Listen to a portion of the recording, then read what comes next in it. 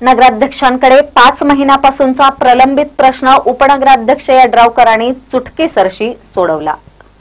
जयसिंगपूर नगर परिषदेचे उपनगराध्यक्ष आणि राजर्षी शाहू विकास आघाडीचे अध्यक्ष व पक्षप्रतोद संजय पाटील यड्रावकर यांच्या प्रयत्नातून शहरातील कचऱ्याचा प्रश्न काही कालावधीसाठी निकाली निघालाय। यड्रावकर यांनी केलेल्या विनंतीला जयसिंगपूर शहरातील शेतकरी बाळासो बाबासाहेब देसाई यांनी होकार दिला। जयसिंगपूर शहरातील कचरा टाकण्यास माझी काही हरकत नाही असे देसाई यांनी सांगितले।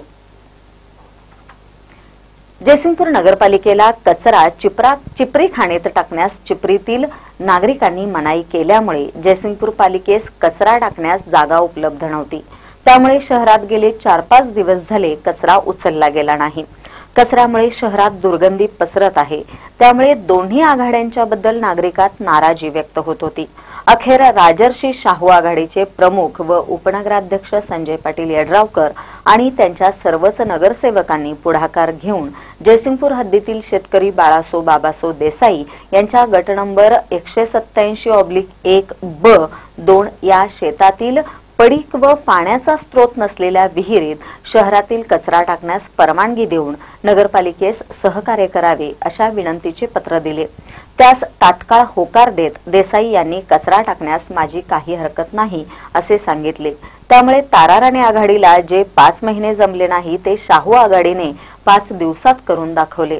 विकास करण्याची जर इच्छा असेल तर कोणत्याही सत्तेची गरज नसते। जयसिंगपूर शहराचा कचऱ्याचा निर्माण झालेला प्रश्न संजय पाटील यड्रावकर यांच्या मार्गदर्शनाखाली कायमस्वरूपी सोडवण्यासाठी राजर्षी शाहू विकास आघाडी कार्यरत राहील।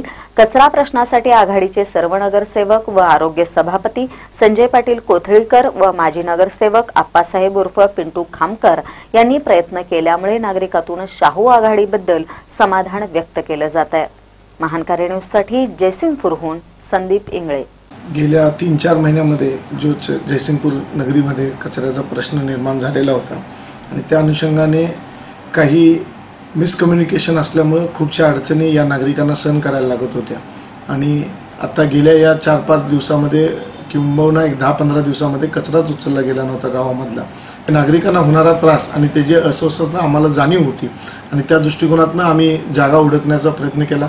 राजश्री शाहू विकास आघाडीच्या मार्फत आम्ही सर्व नगरसेवकांना त्याची विनंती केली। सगळ्यांनी मिळून श्री बाबासाहेब देसाई यांच्या शेतामध्ये ते टाकण्याच्या संदर्भात त्यांना विनंतीचं पत्र मी गेल्या 4 तारखेला त्यांना दिलं होतं। 4/5/2017 दिलं होतं।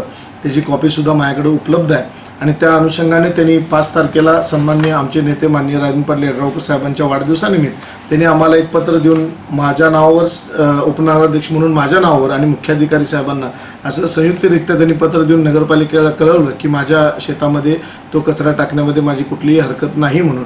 आणि भविष्य काळामध्ये या कचऱ्याच्या संदर्भात येत्या 2-3 महिन्यामध्ये तर त्रास उपलब्ध होणार नाही आणि भविष्यात त्याबाबत जो कचऱ्याचा प्रश्न आहे तो निश्चितपणे मार्गी लावण्यामध्ये राजश्री शाहू विकास आघाडी या प्रामुख्याने भाग घेईल। यामध्ये आम्हाला सहकार्य सन्माननीय माजी नगरसेवक माननीय पिंटू खामकर यांनी अतिशय चांगल्या पद्धतीने सहकार्य केलं।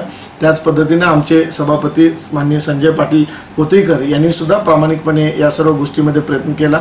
या 2 दिवसामध्ये जयसिंगपूर हा स्वच्छ आणि सुंदर शहर करण्यामध्ये निश्चितपणे प्रामाणिकपणे आम्ही सर्व शाहू आघाडीचे सर्व नगरसेवक प्रयत्नरत आहोत आणि भविष्यामध्ये हा परत कचऱ्याचा प्रश्न उद्भवणार नाही याची खबरदारी घेऊन आम्ही त्याच्याबाबत येत्या 2-3 महिन्यामध्ये आता काय प्रॉब्लेम येणार नाही, कारण ती जागा भरायला जवळजवळ 2-3 महिने लागतील आणि त्याच्यानंतर जो प्रश्न उद्भवू नये म्हणून जो निर्णय करायला लागेल तो मग चिपरीचा प्रश्न असू दे किंवा नवीन जागेचा असू दे तो निश्चितपणे सोडवण्यामध्ये आम्ही प्रयत्नरत आहोत।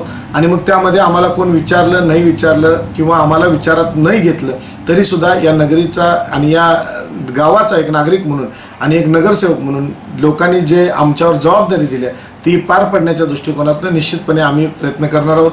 आणि या सर्व कामामध्ये ज्यांचं सहकार्य लागलं त्यांना मी खास करून त्यांचे आभार व्यक्त करतो आणि लोकांना त्रास झाल्याबद्दल मी दिलगिरी व्यक्त करून भविष्यात ही त्रास या नगरीला होणार नाही याची खबरदारी निश्चितपणे मी या नगरीचा उपनगराध्यक्ष म्हणून 100% घेईन।